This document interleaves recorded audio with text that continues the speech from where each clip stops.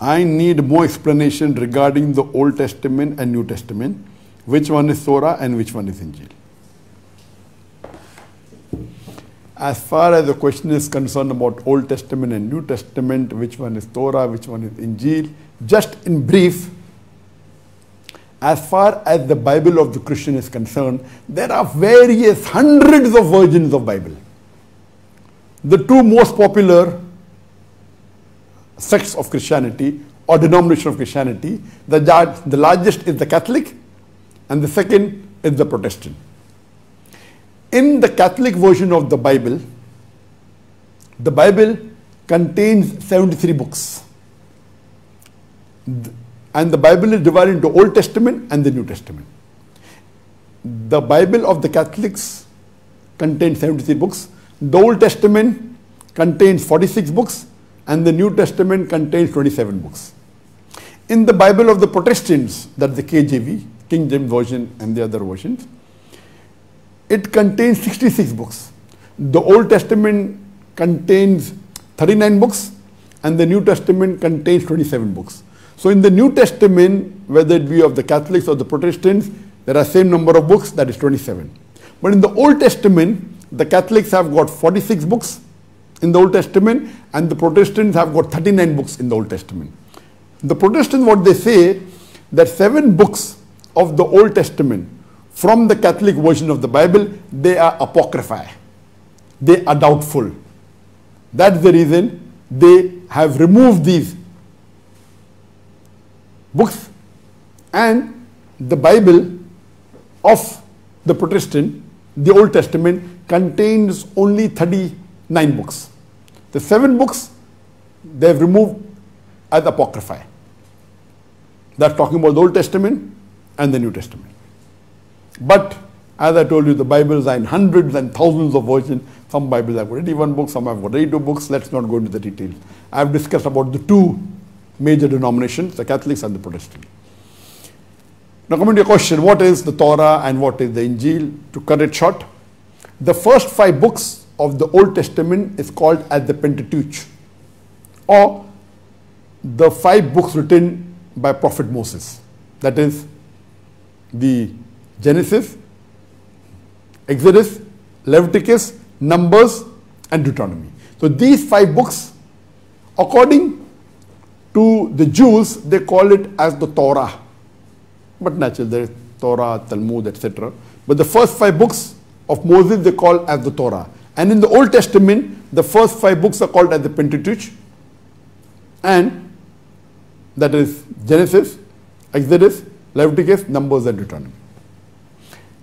As far as your Injeel is concerned, the English word used is gospel. In the New Testament, the first 4 books are called as the Gospels. Gospel of Matthew, Gospel of Mark, Gospel of Luke and Gospel of John. There are first 4 books are called as Gospels. Now, there were many Gospels. In the Council of Nice in 325 CE, they picked up these 4 Gospels, Gospel according to Matthew, Gospel according to Mark, Gospel according to Luke and Gospel according to John, and they called it the canonical Gospel. Gospel means the good news. In English, good news. In Aramaic it's called as Gospel. In Arabic, Injeel. I'll come to Injeel later on. So there are many other Gospels. Gospel of Matthew, Gospel of Barnabas, many Gospels. So these 4 Gospels were picked up by the Council of Nice and they are called as the canonical Gospels. So these first 4 books are called as the Gospels. Gospel according to Matthew, Gospel according to Mark, Gospel according to Luke, Gospel according to John. Now, the correct translation of the word Injeel is Gospel. But many people, when I go or to the Arab land, when I say Bible, they translate Injeel. Bible is not the correct translation of the word Injeel. Though, when I give lecture and the translator is there, when I say Bible, he said Injeel. I said no, I said Bible. Bible comes from the Greek word biblos, meaning a book of books. Bible is derived from the Greek word biblos, meaning book of books. Injeel means good news. So, I can't see.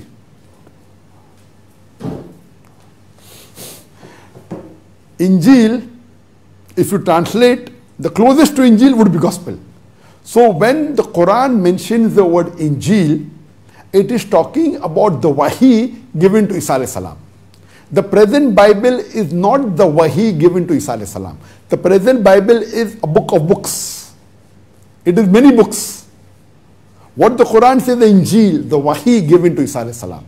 What they have, even the first 4 books of the New Testament, is not the Injeel. It is Injeel Matthews, Gospel according to Matthew.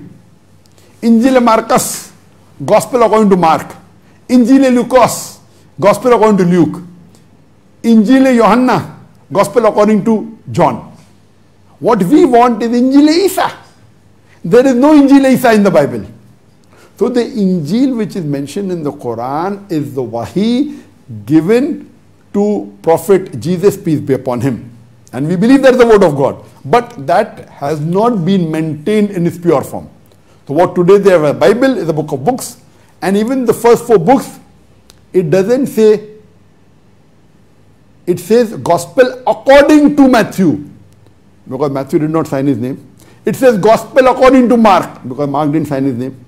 It is gospel according to Luke, because Luke didn't sign his name. It is gospel according to John, because John signed his name. So even those 4 books, the name is according to, because they don't know who the author is. So that's the reason we have to understand that when the Quran says Injeel, most of the people freely translate as Bible, but because they are not expert in comparative religion. And comparative religion is my specialty. I say that when I use the word Bible, please don't translate as Injeel in Arabic, and don't translate Injeel into Bible. What the Quran says is the wahi which was given to Isa alayhi salam, and what today, the wahi which was given to Isa alayhi salam has not been preserved in its pure form.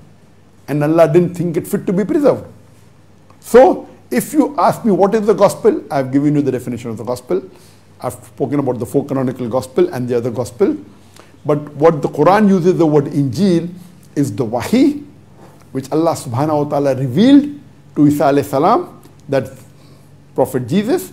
We believe in that, that's a revelation. But the present Bible is a mixture. It is the word of God. Whatever matches with the Quran, we have no problem in agreeing it's the word of God. It has the word of the Prophet. It has the word of historian. I'm sorry to say it even has pornography. So, we have to understand this. This is the difference. In brief, I hope that answers the question.